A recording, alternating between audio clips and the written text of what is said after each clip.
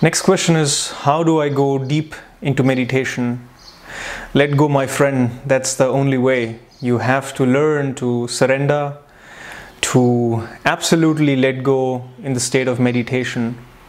A lot of people who are meditating, who have started to meditate, they come to a point where they feel this inner peace and this silence in meditation, but when it's time to go deep, they struggle. And the reason is they cannot let go. And it is an art. It's also not just by saying one can start to let go. So one has to learn how to let go.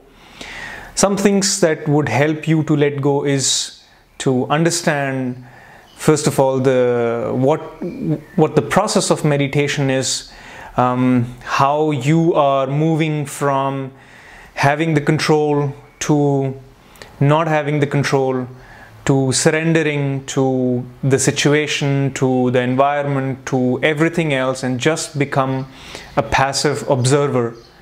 And this is something which takes time and it takes practice. So if you are expecting to go deep into meditation after meditating just for a few days, that's not possible.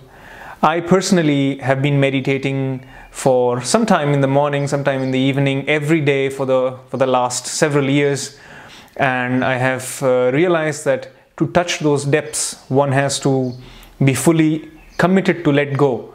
And if there are things that are bothering you from the day or something on your mind, it's always difficult because you're constantly involved in the process of thinking. And the only way that meditation will happen to you is, first of all, you let go, and then allow meditation, meditativeness, and silence to enter your space. Once you start tasting that, I think you can find your way into yourself, into depths of meditation from there on.